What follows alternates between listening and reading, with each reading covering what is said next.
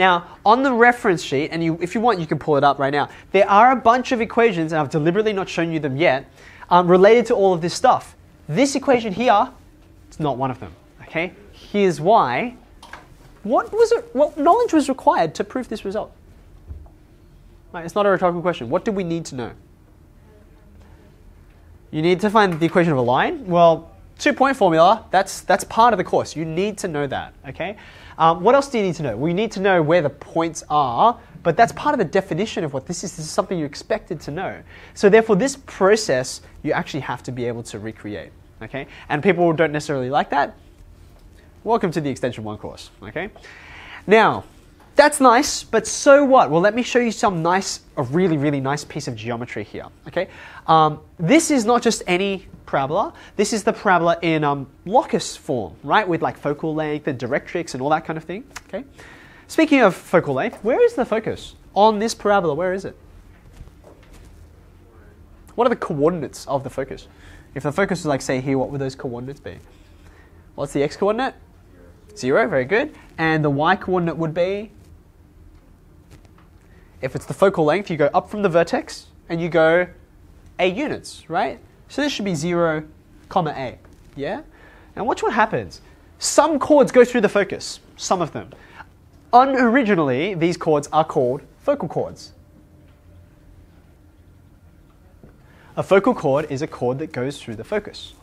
If that thing goes through there, then these really badly, messily drawn coordinates, sorry, that's a little more legible, those coordinates ought to satisfy this equation. Do you agree? Okay. So therefore, let's sub that into the equation of a chord and just see what happens, right? Into equation of chord, okay? 0, a. It's really, really simple because 0 is just going to make this term disappear. What comes up on the left-hand side? Have a look. It's just going to be a. What's on the right-hand side? This becomes 0. Take away what? Just APQ. Okay, what would you like me to do? I think we could divide through by A. We're going to do one more thing.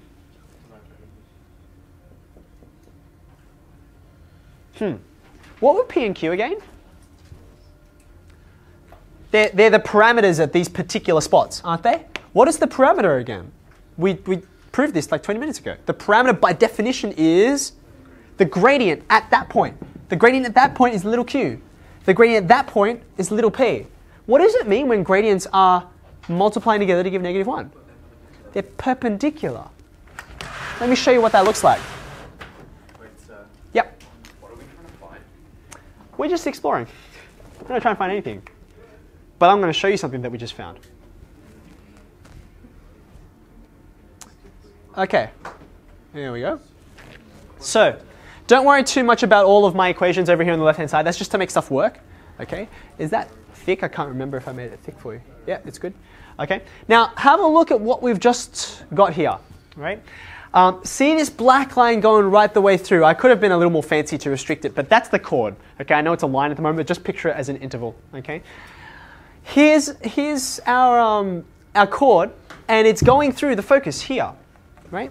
So can you see this blue line is the tangent at one of, like that's Q, for instance, and my orange line is my tangent at P. So can you see where the tangents meet? Do you see there's the right angle there? Now watch what happens. As we move, I think this is what I want to move. There we go. Let's slow that down. That's going way too fast. Let's bring it back. Oh, I want to change direction. That's what I want to do. Okay. So, can you see this point here? See this point here? That's the focus right there. That's why the chord, no matter where it goes, it's always passing through this focus. Okay? So you can see these tangents here are always at right angles, right? Everywhere they go, I'm going to bring it back into the middle. Actually, it's going to come back into the middle itself. There we go. These tangents always meet at right angles, okay? So using the equation of the chord And because we know what the focus is, we've proved this really interesting result that every focal chord, there it is, right there, right? The ends that make it a focal chord, they have perpendicular gradients, and that's what makes their tangents perpendicular, okay? Now, this kind of geometry, and the fact that it does this, is why parabolas are so special. Just like, do you remember when we did circle geometry? And it's like, oh my goodness, look, everything that's weird, like this angle is equal to that angle. Why is that? Because circles are special shapes. When you've got, you know, a diameter and you look at that angle, oh my goodness, that angle's a special angle. It's right angled. Well, you get the same kinds of things on parabolas, because parabolas and circles, believe it or not, are made of the same kind of DNA.